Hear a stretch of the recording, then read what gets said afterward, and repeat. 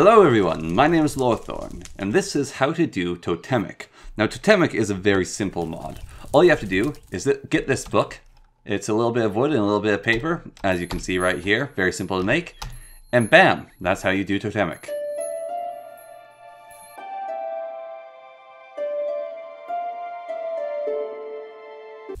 Alright, but actually how you do Totemic is you do want to get this book. To start with, it is very useful to have.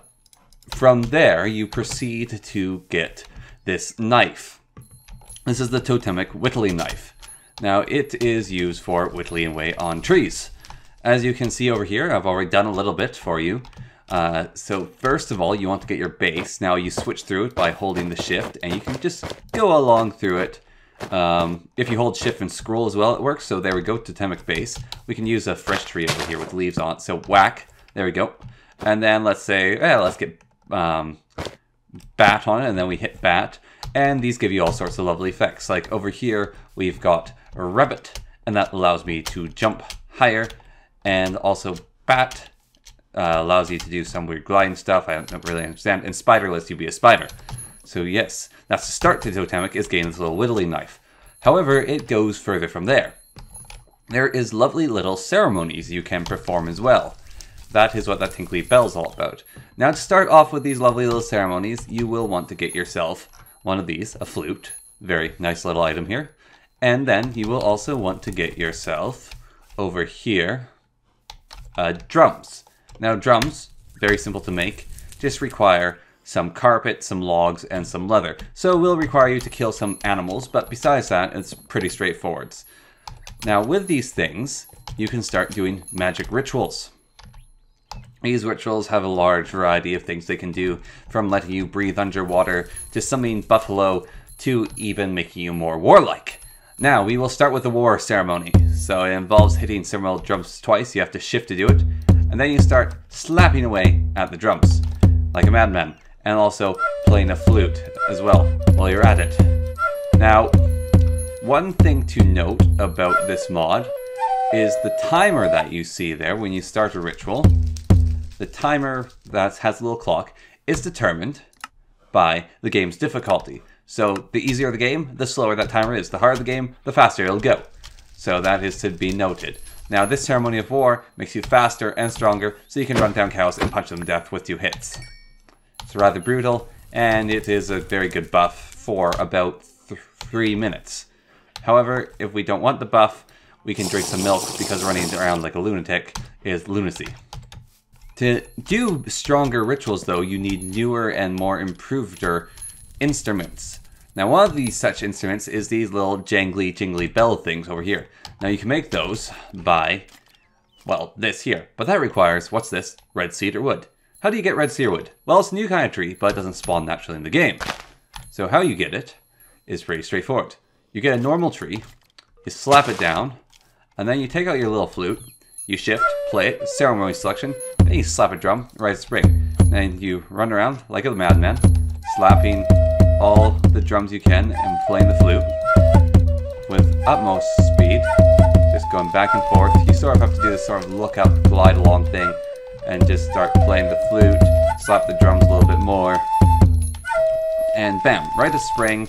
Any trees now placed during this time, or placed beforehand, will turn into red cedar. And then they have to grow naturally up into the proper tree, which looks something like one of these giant bushy balls over here. Red cedar is a kind of ugly tree, in my opinion. It's got a weird pinkish color to it. It might be in my monitor settings, but I don't really like them. They also can get, you can strip the bark off them, which apparently gives you 5 wood instead of 4. And also the cedar planks are I don't know, I'm not a fan of the color, personally. But that's just me. Once you've got your cedar wood, you can then build these things. Again, very simple, build them. And then you can start doing more advanced rituals. As we open up the book here, we can go to, ceremonies. We can go look at the ceremonies. So war dance, very straightforward. Buffalo dance, though, requires some wind chimes. And I'm certain that the drought ceremony requires maracas. So more and more instruments. So the buffalo dance is the next one in the dancing. Now, if you didn't know, although you should be here knowing about this mod, but a little bit of background to it is this mod is based off, I believe, Central American First Nations mythology and magic and some of their beliefs, although I do not think it's accurate in any way. However, it does have some nice nods to it. So now that we have stated that, the buffalo dance. So for the buffalo dance, you will need some cows over here. You need some muy bastards over here. And you will require yourselves to get, in my opinion, some extra flutes. That's something I forgot about. You have to go get yourself a jingle dress, which requires red cedar leaves and these things, because it is insane how much you need to do to get these rituals going, these ceremonies. So you need the jingle dress, and you put it on, and it jingles when you run around. So again, we're going to wait for the wind chimes to start up. Regular intervals, my ass. There we go. Of course it happened when I said that. So now we're running around, playing these flutes as fast as we can. And this is getting the ceremony going slightly. However, we haven't maxed out the thing, but the jingle dress helps. So we get the ceremony done, and then bam, they turn into buffalo calves. Now we can't tolerate the slowness of buffalo calves, so we are going to simply, because we can't wait for them to grow up, it does take them a bit of time. Now buffalo, unlike cows, will actually attack you. I don't know about the cows, but the buffalo, if you try to kill it, will attack you. So now we got the buffalo, and from the buffalo, you need to get yourself, you can only get if they're fully grown, you need to get some buffalo teeth. And then with the buffalo teeth, to get the next instrument, you need to get the maraca. And then you have the maraca, and it is now possible to do even more rituals. And now comes one of my least favorite parts of this mod, which is to get the next ritual, which is the eagle flute, the little bone flute here. You need to get yourself some eagles, and you need parrots. So that's already hard enough. But then, basically, you need to get a bloody flute in your offhand, some maracas in your proper hand. You need to get the jingles going. You need to be running around playing. I could only achieve it in peaceful. It is an absurd ritual. So to get it started off as well is rather annoying, because you got to get jingly, you got to get maraca going, then you got to get jingly bells going, then you got to get the flute into your offhand, probably hotkey that. And then you need to run around, play all these instruments, going back and forth as much as you can. And they just start maxing out, which is like really annoying, just the maxing out and playing them. So I've already maxed out the drums, and we're just spamming as much as we can. And even then, like, see, we're way ahead, but we've just maxed out the instruments we can play. And so we barely got it. So you have to basically, you have to have the jingle dress, you have to be running around. I think you have to be plain and peaceful, in my opinion. You need to spam the drums as much as you can, play the maracas, play flutes. Now it says, oh, wait for intervals, play them together, wait for timing. The timing on these wind chimes is not accurate whatsoever. And that is the same, like, you just gotta play things as fast as you can. Then you finally get yourself some eagles. You can kill the eagles, get the bone flute, and then you can do even more rituals. The eagle dance is difficulty 3. Now, I was doing everything I could to do the eagle dance. Now, to actually do a ceremony, I believe you have to max out the effectiveness of each instrument while spamming them as fast as you can, because there's just not enough time to play the flute and stuff, so you have to do intervals in between. So I'm pretty certain you have to max out an instrument. So that, though, dance, like, you have to do everything in your utmost power to get it going. Now, like this here, the dance Days Macabre is a difficulty 5 song. I actually don't know how that's possible, unless it's like the upgrade instrument, maybe? But to me, it seems like you have to be playing every single instrument to its utmost, and I actually can't achieve anything past the eagle dance. Like, that's one of, like, the second time I've done the eagle dance so successfully, and it's brutally hard. Now, I did forget about this, so I'm adding an After Effect during the editing process, but there is a way to upgrade a flute to make it more powerful, not only in music, but also just to make it actually a good item, which is getting the pan flute.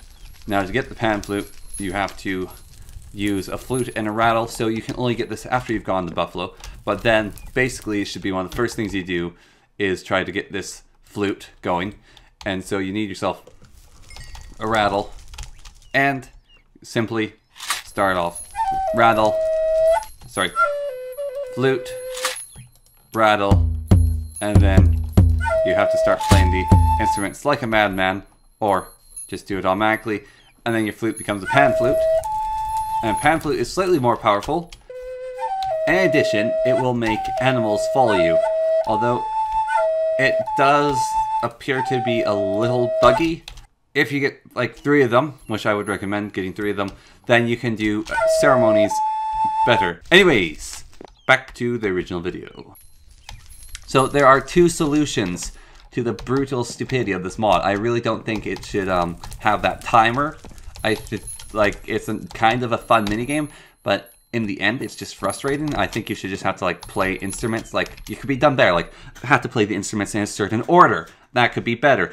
Or you have to even just like play instruments a number of times. I think the order is the best solution, but what they have of the timer and you have to just play every single one to the max is very frustrating. So the solution to that is playing this mod with a friend. Then you can have Jimbo on your drums, going back and forth, playing some wild drums. You can have Little Pete on the maracas, wailing away, getting all that music going for you. You can have Skinny Simone playing your Eagle Bone Whistle for you, getting that nice music going. You can have Erica on your just normal flute, playing a nice song, just that nice tune, getting it going. And you can have Yule Klotzy, the squirrel girl, jumping around playing her jingle dress for you. So, you got your band together. You can even have a smaller band than that, but you get them all together, and then bam, you can actually have the ceremonies work for you because every single person individually can get the ritual to the max. You don't have friends, or you just don't want to play with other people, fair enough, and the ceremonies are too hard. Quite seriously, consider this, like if you're doing hardcore, then do hardcore. But quite seriously, consider getting yourself the Creative Ceremony cheat staff, which makes it so any ritual you do automatically happens. And I have a weird opinion on this, because if something's too hard for me, I cheat sometimes. But that's just for the sake of recording videos. I don't have time for it, so I have to cheat. But in this case, this is so absolutely brutally hard to do by yourself. Like, you look online, tons of people have troubles. You basically have to constantly be sounding every single instrument. And it's so absurd that I think is honestly fair game to use the Creative Ceremony cheat staff. There is some other things which I think are the more useful and possibly underlooked part of this mod. The nether broom pipes are useless. I have no idea how they work. But there is medicine bags. They will cost you an investment of iron and you'll need to get buffalo hide. However, medicine bag is really, really cool. So what you can do with this sucker, right, is you can go over to your totems, and let's say you want to, you need to see in the night, but you're going to go for a long journey. So you right click on it with a shift, and then you hold the bag nearby. Anyways, you hold on to this bag. The bags are a little buggy, but then your night vision, you need your night vision to come on. But you simply open up your bag, and it holds the magic for you. And so you can go on a journey, and you can grab a bunch of stuff. So you can get like, alright, I want to fill up with some spider climb, and I want to get some cow, and various other things to help you out with the rituals in the future. So you just basically come along, and you shift right click on whatever you want, and then you just click to open and close it, and it'll fill up. So you want some pig, oh maybe you want some rabbit in there, and you can basically fill up the medicine bag. And it is quite a useful item. The bat totem lets you be resistant fall damage, fire protection from the blaze. The buffalo gives you mining. The cow makes you slow, but you are more resistant. Enderman see in the dark. I think Enderman's one of the more useful. Same with buffalo.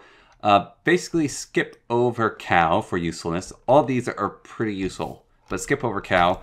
Horse makes you faster. Ocelot is, I think, one of the best. It stops creepers from exploding. So we have the effective Ocelot going. We get the creeper here. And the poor guy can't explode. He's like right on the edge of exploding. And like he's literally stuck by the Ocelot thing. Now, if we take him a little hole here, and he follows us away. Come on. Come on. Over here. He should be able to explode, but right next to it, he can't. Pigs give you good luck. That's for fishing and stuff. Rabbits, jumping bonus. Spiders, as before, lets you climb things. Breathe underwater. Wolf makes you very strong. And you actually can get this thing, but it does absolutely nothing. Now, there's another item I forgot to cover briefly, which is the Bark Stripper, which lets you go to, I believe, only red cedar wood. And it's got this weird fleshy tone. And you have to repeatedly right-click on it to shave the bark off. Now, wind chimes, again, another tip for you.